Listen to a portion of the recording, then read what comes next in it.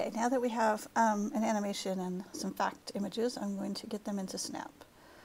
So Snap is a lot like Scratch. It'll look very familiar, but it makes some things easier, like loading up a bunch of costumes. So instead of having to load them one by one, I can go and find them here. There they are, drag them in. The only thing I have to do, unfortunately, is rearrange them. So I can do them in order. So I'm going from 0 to 5 here. Great, all right. And then I want to make sure that the first image I start with is the right costume, which is Sprite 0, I believe. Okay, click that, yep. And now I'm going to get the animation going. I know there's 5 more images coming, so I'm going to do a repeat and just do the next costume to get the animation going. So I can check that out. Oh, really fast. So let's just slow that down a bit.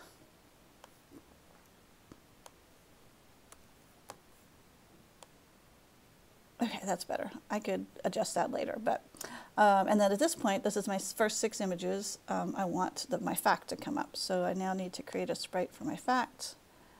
Go to costumes, and we'll drag that fact image in. Okay, and I'll move it where I'd like it. Now, obviously, I don't want it to appear at the beginning, so I need it to hide at the beginning. And then I need to trigger it to play. So we're going to use broadcast, and we're going to be using broadcast quite a bit for this as we communicate between the sprites. So I'll broadcast fact 1, and now when I receive fact 1, I can show this.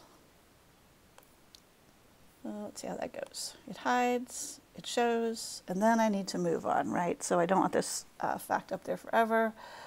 So I'll do a wait again. And you can adjust the timing on it. So now I need to pass control back to the first sprite, so the animation sprite. So I need another broadcast. And what should I call this one? I'm going to call this one back 2, because we're going to the second animation. Or how about this? No, animate 2. I like that better. Animate 2. Okay. And then I need to hide it because I don't want it to appear anymore.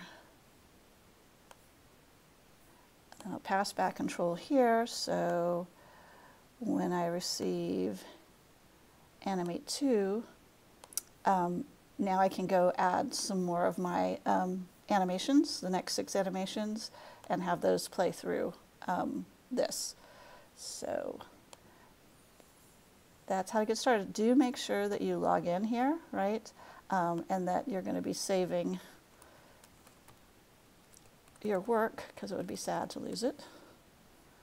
And we're going to